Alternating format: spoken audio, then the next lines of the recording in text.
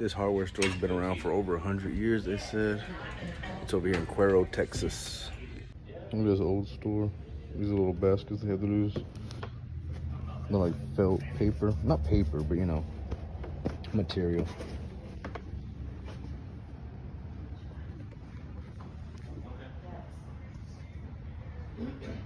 Yeah, they got a lot of new old stock up there. Like that chainsaw. All those old boxes.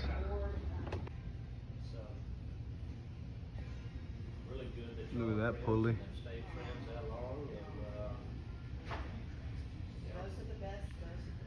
Old gas cans.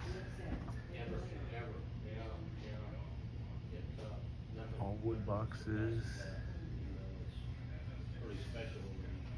You want a saw like that? A big one?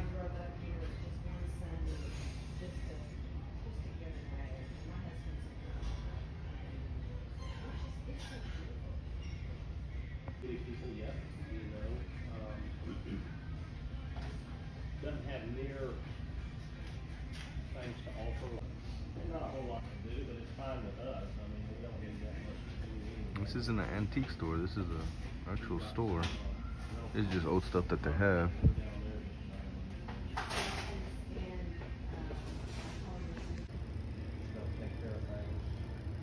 I'm not sure a lot of them take care of things at home either. Little water cooler. Yeah, she was asking about Mom and stuff. She's a bill.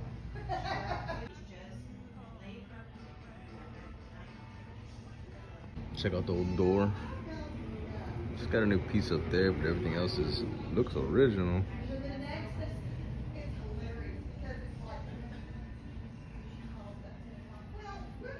Over 100 years old. People banging into it, pushing it, hitting it. Been in business with the same family for over 100 years. That's all just old stuff from upstairs they brought down. In the video I was talking about, it's over 100 years, and it is from 1880 something they were telling me right now inside, but they said that the Wagners have owned it since the 40s, so it's over 70 years the Wagners have owned it, but it's been a hardware store since the very beginning. They have half hardware store and half you know, gift shop and this and that. They had the upstairs going real nice, but they recently shut it down, I guess, because of stuff. Let me show you all the front. This is stuff they got for sale out here in the front. Old wagon wheels and whatnot, and just little things people made.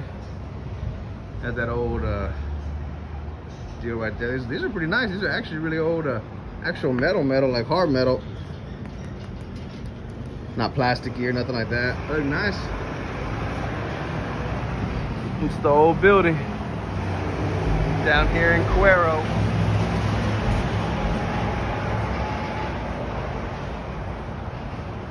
Since 1945 they've owned it, but again, this building's from the 1800s.